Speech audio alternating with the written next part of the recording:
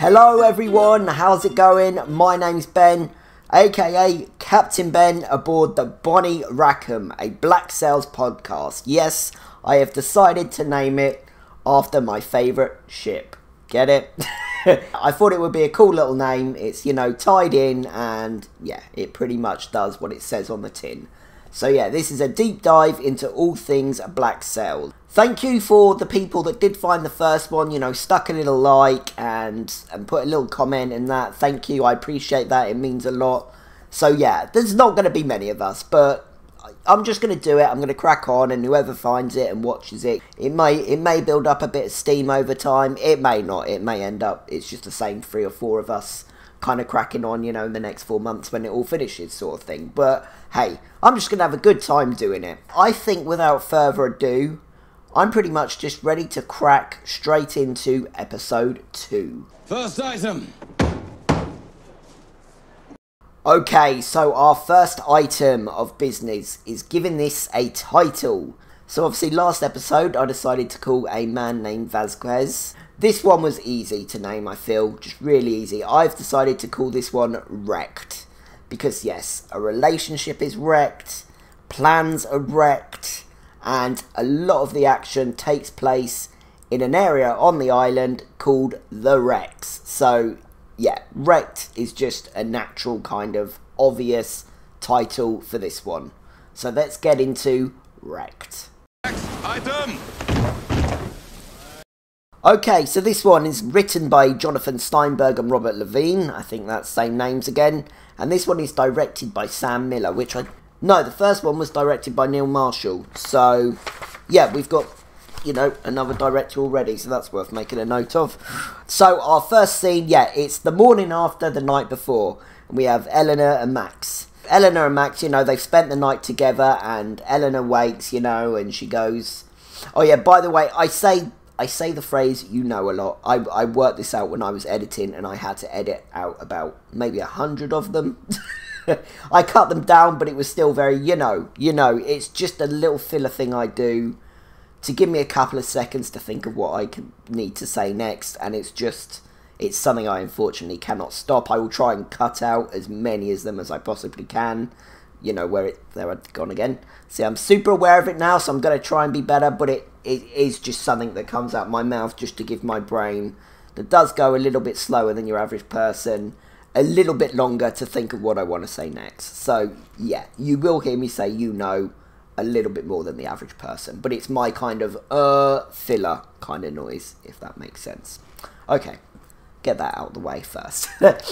Right, yeah, so Eleanor wakes, you know, so Eleanor wakes and Max is in the bed, you know, they're in Max's apartment room, whatever you want to call it, and she looks out the window, you know, we get a lovely, beautiful shot of Nassau, and a beautiful shot of Max. Eleanor has a moan about her father and tells Max a man of war, the Royal Navy, has been spotted. Wonders if today's the day the British are back and Nassau's time is up. We get a little bit all about that and her fears about that. Something that's just always in the back of her mind.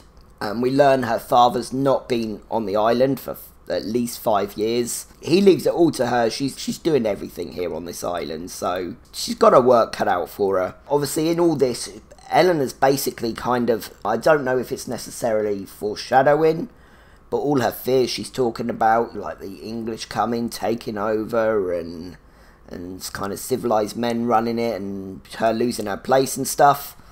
It's all kind of a bit of foreshadowing, really, what will happen when she sort of marries the wrong guy, maybe.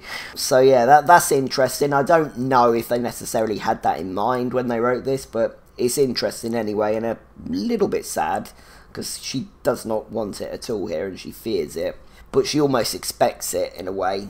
Yeah, this is basically Eleanor's civilization is coming speech, pretty much, you know, that Flint got in the last episode. This is kind of her fear in it, so that'll be important for a scene in a little bit. So yeah, we get a quick little scene next at Vane's camp. He's just sat kind of cross-legged at the beach, just watching the walrus. He's just waiting for it all to go wrong for Flint. He wants to be the first thing that Flint sees when he comes ashore. So yeah, that's sort of setting up the kind of Vane's in a good mood at this point in the episode. That will not last. My God.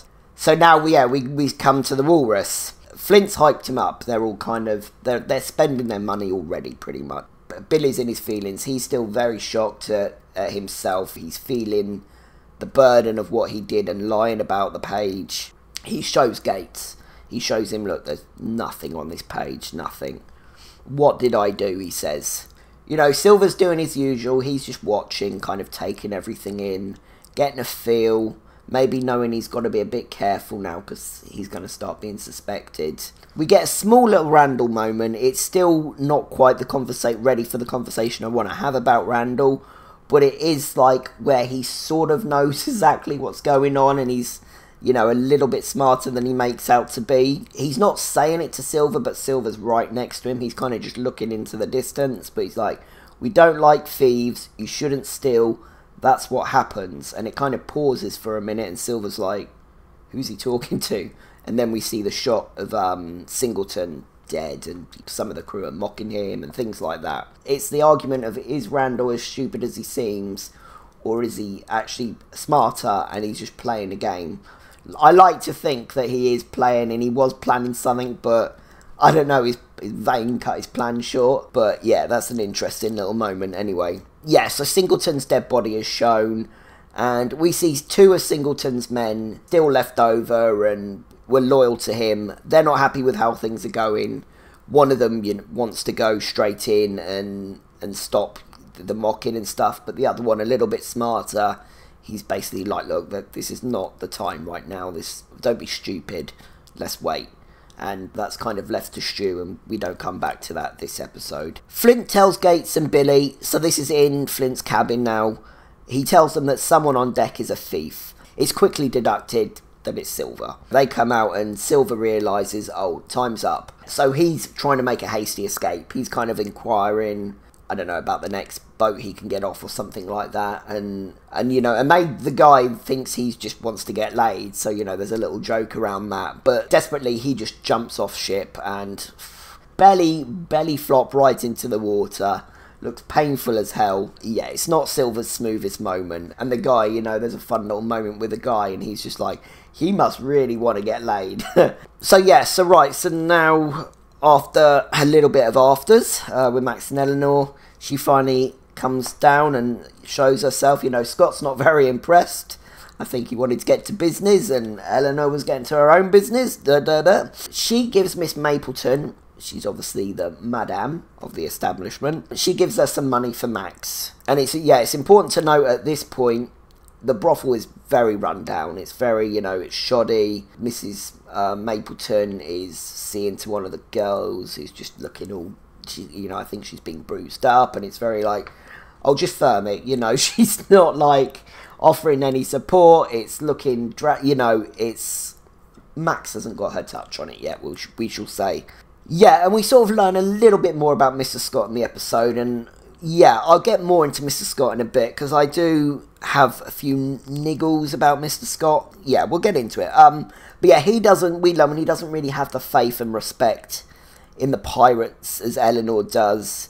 He says, you can never forget who these men are. These are not our friends. They want your father's business. That is the only reason. We do not find their knives at our throats. And he warns Eleanor about acting rash with Vane last night. You know, it's not a good idea. And we see they have a good relationship. She's listening. Well, I say she's listening to him. She's letting him speak, shall we say. And he's making good points. And if we didn't know what we know about Mr. Scott from Season 3, you know, about the Maroons and this whole other life he's got, then this flows fine and there's no kind of complaints about it. But a lot came up in this episode, and it will again in a couple of episodes, where Mr. Scott, I think, is one of the only plot lines where they didn't make it up as they went along, but it doesn't quite hold out all the way through, if that makes sense. Like, you can go back to it and like, oh, I don't think they were planning here for him to be like this, have this whole double operation thing going. I don't think that was the plan here, because what he's saying, but what he's doing, it just doesn't correlate. So Yeah, it's a minor moan, but you don't even notice it on a first watch. You're just like, oh yeah, he's like her advisor. He's he's a bit of a Jiminy Cricket, isn't he? He's kind of on her shoulder, like, and he's got good advice most of the time. It's only when you kind of think about season 3 that some of his stuff, it kind of doesn't quite make sense, and I think this was the only kind of storyline where they hadn't.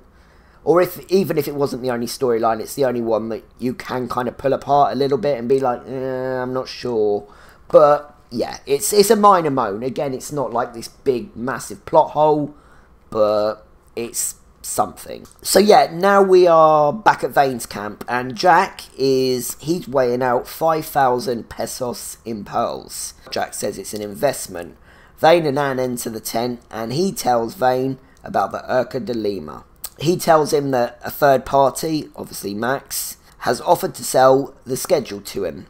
And, you know, he goes into detail about what this will mean and that it's good business and all that sort of thing. And Vane, straight away, he thinks it's a swindle, he's not convinced, and he thinks it's too good to be true. And it's clear, Jack kind of states it, that it's clear, and it's made clear to us, that things have been a bit frosty between Vane and Eleanor for a while. The Ranger crew, haven't been getting any good leads from her. They're on their arse a little bit. Yeah, we see Vane's not doing great. The crew, at least, are not doing great at the moment. And Vane is going to have a little bit of a bad run, isn't he, these next few episodes? This is still very much Vane v Flint at this point in time, you know. They're kind of building that up. And he's sort of like, yeah, alright, do what you've got to do. He kind of just shrugs Jack off a little bit.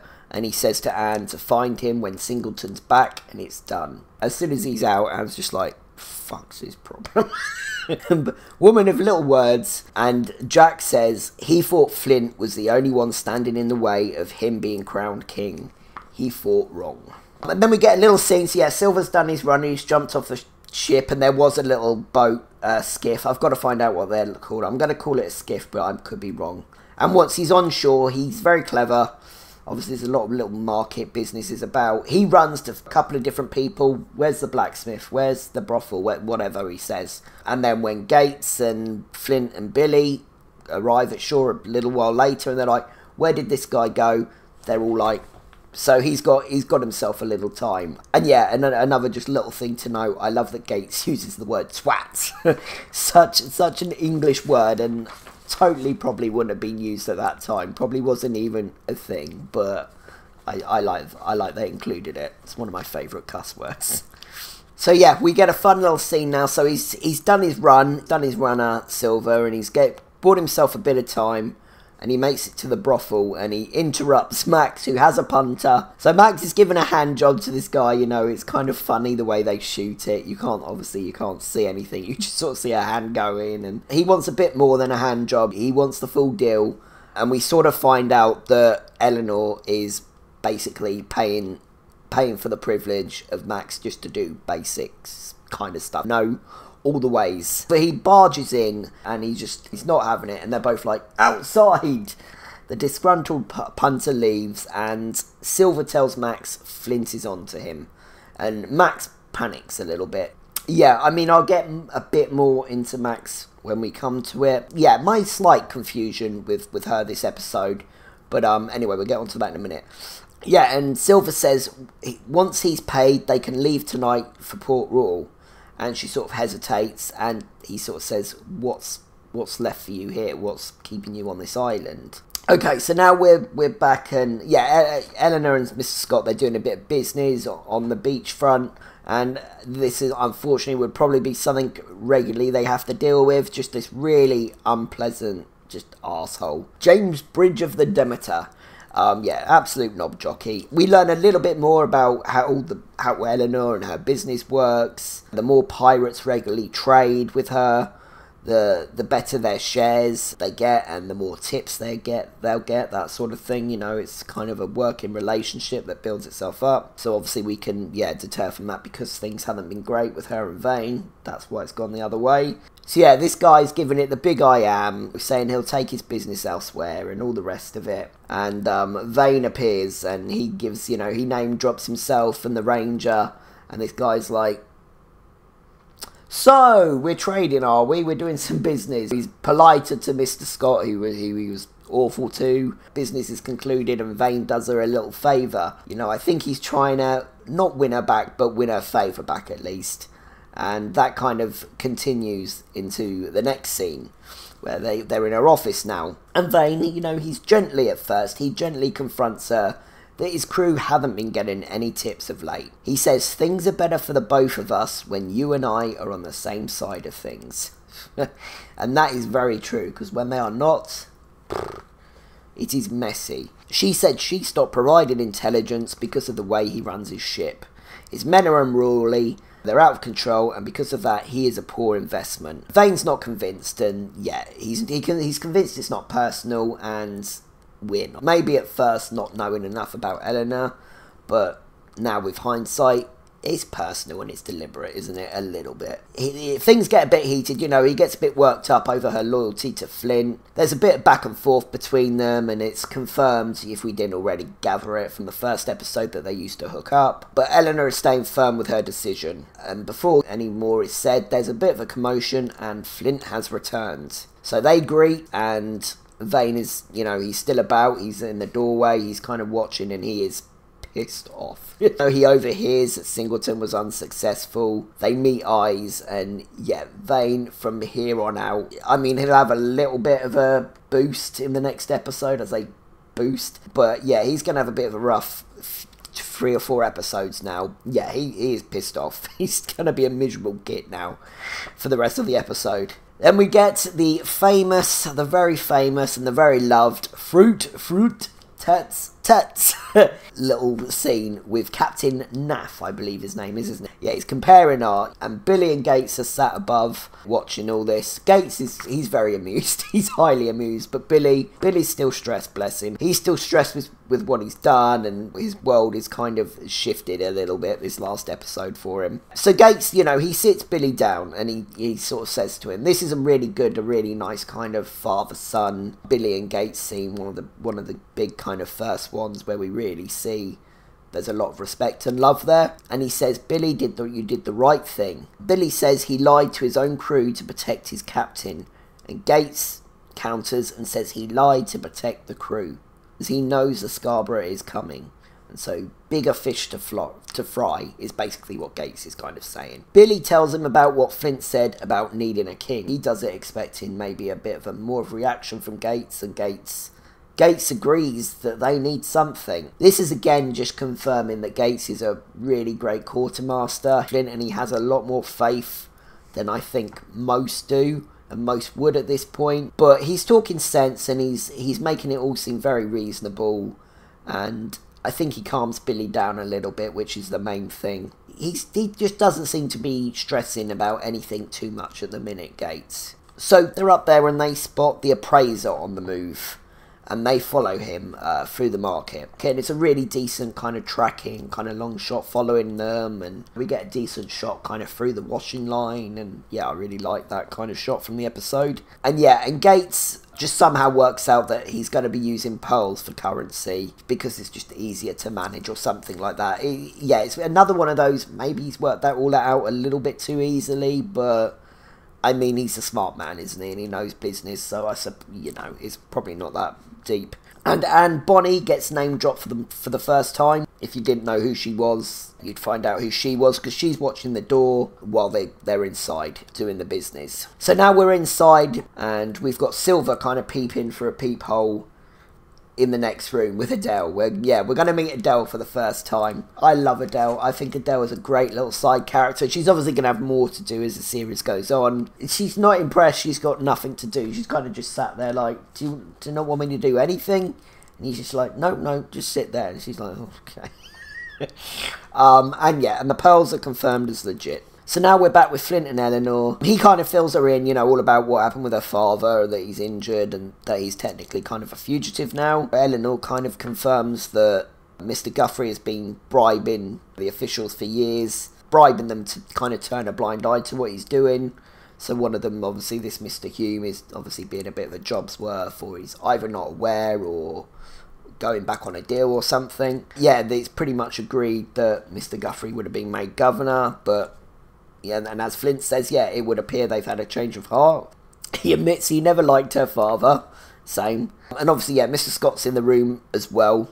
And he says, once the news breaks of all this, that they're finished, no port will have them or do business with them because they won't be seen as reputable anymore. Maybe this is one of those where you can get away with it and be like, oh, it does make sense because, yeah, maybe he's a bit worried about himself and how he's going to do business if Eleanor Guthrie's trading ceases to exist. But again, that kind of counters with what he was saying earlier about the pirates, when he kind of needs that business. He kind of needs Eleanor to keep doing what she's doing, really. So, yeah, you know, a bit of back and forth with him. But the scene ends with Flint beginning his story of a Spaniard named Vasquez. So, yeah, now Max and Jack are talking the exchange. Yeah, they're just going over the details. I think the Rex at sundown is decided where it will take place. Vane bursts in. He just bursts in. Vane has obviously been listening to the crew. Flint's crew are obviously about having drinks or whatever. And he's heard the gossip, and he's heard the wrong gossip. He's heard that Flint has the page. So he's like, she doesn't have the page, Flint does. She is playing us for a fool. This is a swindle. And yeah, he takes it all out on Max. This is you know, where I'm like, oh, Vane, you're going down a few notches in my book. You're going down a few notches, mate. Because yeah, he manhandles her. Yeah, I get it. He's pissed off. He is absolutely. I think he's letting his emotions run with him here, and he's not thinking smart. But Max, you know, she stands strong. She's not like screaming, or she's kind of just firming it a little bit. Jack kind of works it out, what's happened. But he's coming across very smart already. Yeah, it's another one of those. Oh, he came to that very quickly. He came to that realization and that conclusion very quickly. Is it kind of a convenient plot thing, you know, that they just did, like, because they've got a couple of them in these first few episodes, or at the same time it could just be Jack pulling absolutely anything out of his arse to try and kind of calm the situation down. So yeah, it could be either with knowing Jack. I think he probably could have worked it out of what's going on, because I think he believes in Max and that she's legit. So yeah, he's just trying to calm all that situation down, and he sees Max kind of do. Because I think Max maybe senses Silver's going to have to come in and do something about it. Because obviously without her, there's nothing. But I think she does that because maybe if he comes in, she knows he's dead perhaps. He sees her do this, but so does Jack. And Jack sees the peephole, and he gets out his dagger and he plunges it through the hole. And then by the time he's running the other room, all there is a bit of perspiration on the dagger and no sign of anyone. Yeah, and Jack comes back in and tells Vane she's telling the truth. And Vane, he's not impressed with any of it. Yeah, so Vane warns Jack. He's warning to Jack, if you're wrong, you'll have to answer to the crew. And to Max, he says, if you're wrong, you'll answer to me. And he leaves. Jack's just like very flustered, and Max is kind of like, oh, you're looking worse for wear. And Jack just doesn't know what to do. So he's like, yes, all right. Oh, yeah, I love Jack. Yeah, it's a funny little Jack moment. Right, so now we're back with Eleanor and Flint in her office. He's just told her all about the Urca, and she's just kind of as sceptical about it all as her father was, really. Says it's a floating castle, you'll never be able to do it. And Flint says, let him worry about that. It's after that he'll need her help. And Eleanor kind of says, why would you come back and not just run with the money? Why would you come back here? And he says it can't be outrun. And then, yeah, he lays it all out about fortifying Nassau and making her stronger. This is a really important scene with hindsight. It doesn't seem much when you're watching it on first watch. It's just kind of like, alright, well, he's got these plans and stuff. But when you're watching it on the rewatch, wow, it's quite a powerful scene. The way the music's playing, and it's kind of, he's thinking about Thomas, isn't he? You can work out from this moment, and this is Thomas' vision. It's still very much there that he's laying out. Obviously, we'll get more to that further, but we all know. Yeah, you know, and he goes through this, and Scott kind of laughs it off. Yeah, again, considering he's kind of already done this, what Flint's talking about, he has kind of made his own kind of paradise, I guess, in a sense. It is more a kind of hideout paradise than Maroon Island, but he's done it. It's possible. But yeah, I've already gone over my moans with kind of Scott not being the same Scott that comes up in 3. Yeah, and you know, Eleanor says, well, you know, she sort of makes the argument, you can't, these are pirates, you can't, they're not going to want to be farmers and do all this kind of stuff you're talking about. And Flint says the men aren't animals, they're just starved of hope.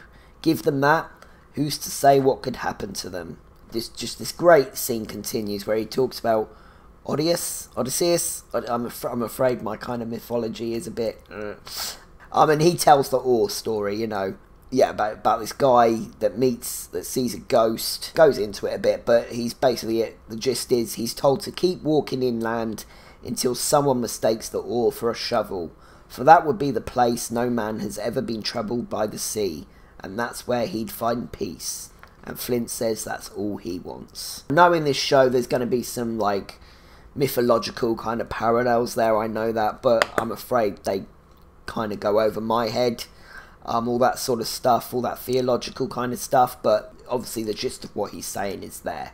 He's done. He wants to retire. Flint's now starting to get interesting. Flint is definitely, he's still very much a big question over him. I kind of still trying to think back to when I first watched and my thoughts were Flint. I was always kind of confused with him, and yeah, you know, every time we learn something new about Flint, we're kind of always left with more questions. Again, watching first time, this is a scene that kind of just, it passes by and you don't really think much about it. You're like, alright, so he doesn't want to do this forever and he is tired. You know, he was desperate in the first episode. He was hanging on to this captaincy and his crew, and now in this episode we see, yeah, he's tired, but there's obviously something, and we kind of know now what he wants, but yeah, we still don't know why at this point. Gates comes in and Eleanor learns about the schedule and that they're after it, and then she also learns that Max is the go-between.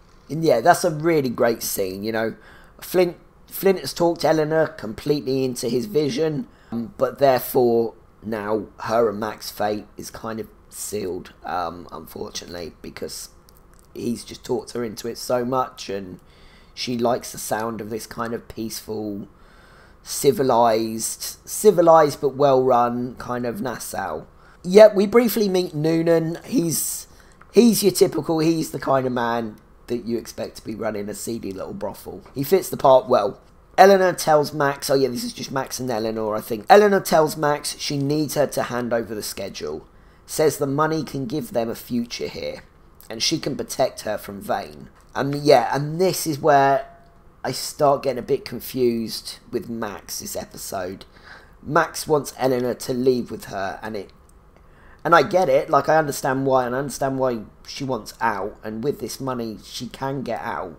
But it's all very sudden, and it's all very, this is what it has to be. There's no reasoning with Max. And yeah, and Eleanor says she can't leave. She can't, she's got things she wants to do. She can't, this is her island. She's running things, you know, it's very kind of quite unpractical. And it just shows, I think, that they clearly don't know each other as well as they think at this point. You know, it's never really made clear how long they've had their thing. I don't think it's been much of a emotional thing at this point by the looks of it. Yeah, Max says she will never leave her and she loves her, and I believe Max. I believe Max is generally heartbroken in this moment. Again, even though I'm a bit like, maybe there could have been a bit of leeway with Max and she could have listened to reason a bit and understood why she should at least play the game a bit and stick around. But I don't know, maybe Vane absolutely scared the bejesus out of her and she just wanted out and to get away from the island. And again, it's a little bit rash, but anyway. Yeah, so Gates knocks and Max realise, you know, she's already told them to come up and didn't even want to hear what she had to say. And I think this is where it all starts. Max realises, we're not on the same page here, are we? On the same page. Yeah, we're not. We're at different levels with this thing. Once more, she has one more kind of last attempt. She gets on her knees and says, please leave with her. Please, Eleanor, please leave with me. And Eleanor just doesn't answer. And she beckons in Gates, Billy and Flint to enter. They're very different to Vane, these three. So, you know, no one's straight on Max straight away. I think it's Gates that says this doesn't have to go badly. And Max just she can't even look at Eleanor, and she says she wants to hear her say it. She wants to hear that she will sit there and watch while they beat the answer out of her. It's a tough predicament for them both. I do think that, you know, I'm not going to completely go in on Eleanor with this. I understand why she can't go and wouldn't want to just up and go right here, right now. Again, very kind of odd and unreasonable for Max to ask that of her. But it's, on the other flip, yeah, there's clearly a lot of love on Max's part, and she feels the betrayal, and now Eleanor's got this thing in her mind. There's no leeway now for her, so it's doomed, isn't it? It's doomed. Max tells them where they're meeting, and she just breaks down. You know, the guys leave. Eleanor tries to, like, let's talk about what's just happened, and Max just doesn't want any of it. Get out, get the fuck out. And poor girl, she has a right breakdown. Yeah, a tough scene, and one, again, yeah, I do struggle to kind of, not to understand where Max is coming from. I know it comes from love, and I know she's not in a good place where she's working, but considering the fact she did talk earlier, you know, oh yeah, we could run the inn together, couldn't we? It bubbles very quick, and I think it was quite an easy. It was obviously a scene they wanted to do to split this relationship, get this relationship finished. Feels maybe a little bit of a, like I mentioned in the last episode, a little bit of a fill in the quota kind of thing. Obviously, they will absolutely tidy up all their queer kind of storylines and stuff by the next season. But a little bit of a messy kind of breakup, but you can get away with it. It's not awful. It's not like, oh, this is terrible writing or whatever. Okay, so yeah, that's all I'll say about all that, about their kind of relationship and how all that all ends. Again, I'm thankful for season 4 when we do get a nice bit of closure for this, a bit of a messy kind of, let's just do it, we need them to break up kind of storyline. It'll actually get better writing and better scenes with them in future seasons. Right, so yeah, now we have the showdown at the wreck. So yeah, there's a few little bits going on. Both parties, both crews are after Silver. Vane is still absolutely pissed off, so Silver sends out a messenger guy. Yeah, the wrecks, you know, they're pretty much what they're described. They're wrecks, they're, you know, the shipwrecks, and it's where the kind of absolute destitute, they're on opium and all this sort of stuff. They're not even bad guys, they're just desperate kind of people, I guess, on the outskirts. That's where they all hang. Yeah, Vane's still pissed off. He kills the messenger that Silver sends out, obviously to see that if it was him that came out himself, would he get a knife. And yeah, he kind of works out there's a good chance that neither party are going to let him live. So yeah, there's a bit of cat and mouse with them all over the island, you know, a bit. Yeah, after a little bit, he finds a little space where he sits on a little campfire, and he just reads the page. He reads it, and we're like, what's he doing? Who's it that catches? I think it's Flint catches up with him, and, you know, he's like, where's the page? Where's the schedule? And Silver's like, it's in here. Yeah, he has burnt the page, and he has memorised everything. Oh yeah, and there's another little moment. Jack thinks he's found him. He thinks he's found him in his cloak. It's a bit of a, you know, double bluff for us, the audience, as well. We're like, oh god, he's found him. And he turns around, and yeah, it's one of these, I guess, like opium, you know, addicted guys, just emaciated. And it scares the crap out of Jack, and he loses his stumbling a bit, and he falls arse over tit into the water and drops all the pearls. Yeesh. So yeah, it's an absolute power move from Silver. Then we get a little scene with Max. She's packing now, you know, Adele's in there with her. She says, you don't have to run from Vane.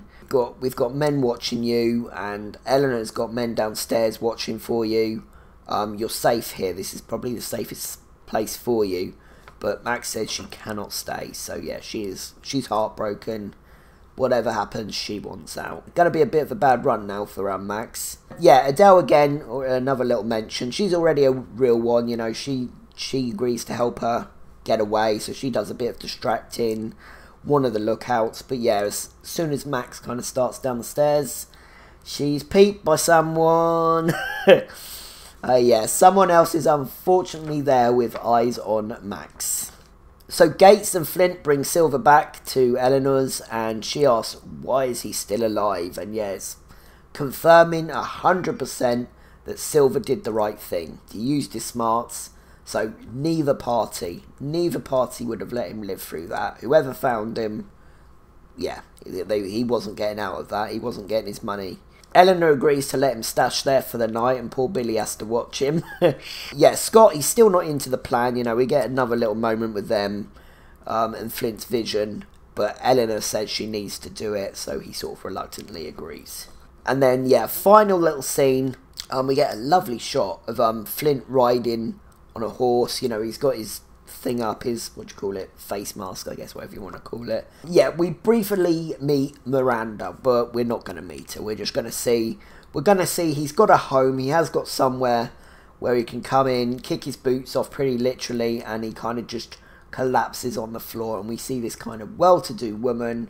She's playing, I don't know what it is, and yeah, and he just collapses. He's knackered. It's the first time he's obviously comfortable and can take the mask off pretty much in both ways, metaphorically as well, and just kind of, it's been a day, love, pretty much. But we, of course, will get more into Miranda and all that later episodes. Last item. So yeah, a strong episode. The story continues well in this episode. The escapades of John Silver and the stolen schedule develop further to a tense conclusion at the Rex, with Silver coming out on top to secure his own survival. We delve a bit deeper into the minds of our two captains. Flint has a dream and a vision of a quiet retirement. He just has to raise a little hell to get it. While Vane, he's still in his pirating prime, though things are just not going his way this episode. We learn a bit more of his and Eleanor's relationship, and that things aren't that great at the moment. Max and Eleanor's short-lived relationship is cut short. As discussed, I don't love the way this all comes about, and I am grateful again that there is that bit of closure in season 4 for them. I just don't think Max's reasonings are made quite clear enough at this point, and is a bit out of character for someone who is usually the smartest person in the room. I also discussed my slight issues with Mr. Scott at this point in the story, but it's only a moan with full hindsight of what's to come. Again, otherwise he's just comes across as a concerned advisor at this point, and it makes perfect sense. Although a solid enough episode that keeps things moving, it is in contention for my least favourite probably. Fine on a rewatch, you know, when you're binge watching, and on a first watch, but a bit of a plod along when you're fine-tooth combing it like I am doing for these episodes, for these in-depth reviews. That being said, it's still going to be a respectable 7.6 out of 10 score. Okay, so now we come to the fun part of awarding an MVP of the episode. Who stood out? Who was doing bits? You know, who was making moves? So Jack is definitely in contention. Continuing from his business with Singleton, he's making plans, you know, he's securing business for his captain, he's working things out, what things have really gone down, but he does kind of boo-boo at the end of the episode and just drop all the pearls and lose all the pearls in the sea. And Silver sort of has the reverse journey in that he has a shaky start, and in result he also plunges into the water, but then once he's up he kind of thinks smart and lands. It's a bit frantic and desperate for a little while, but once he's at the Rex, he kind of rightfully works out what's going to happen, and, you know, he is not going to make it out alive. So he thinks fast, and he thinks smart, and he memorises the page, and then he burns all the evidence. It's an absolute power move. Silver's going to get MVP for me this episode. Okay, so my favourite scene and quote. While, yeah, tits tits, fruit fruit is just an absolute classic and, you know, worthy of a strong honourable mention, I think I have to once more tie in the best scene and quote again with that great scene I talked about in quite a lot of detail, with Flint explaining to Eleanor his vision of Nassau, and just how, you know, specifically quote-wise about the ore and all that sort of stuff. I won't go over it all again. And, you know, it's fantastic writing, that whole scene. And basically, it's a great scene to rewatch. It's a great rewatch scene for foreshadowing and for learning of things to come. And, yeah, and it's him also passing now this vision of his, this dream of his and Thomas, now onto Eleanor, and, you know, making it now her vision and her dream. And again, it kind of a bit of sad foreshadowing for her, because it will never quite be that for her, you know what I mean? So, yeah, it's a really powerful scene with Hindsight, and it is one of my favourites. So yes, that was episode 3. I did a lot of waffling and kind of tangenting and probably repeating myself on this one. I'm gonna have to tidy this one up a little bit. But yeah, it's a solid episode and I'm excited to continue this journey. Alright, thank you everyone for watching. Thank you crew. And I will catch you next time on the Bonnie Rackham for another Black Sails episode review. Alright, peace out. Bye.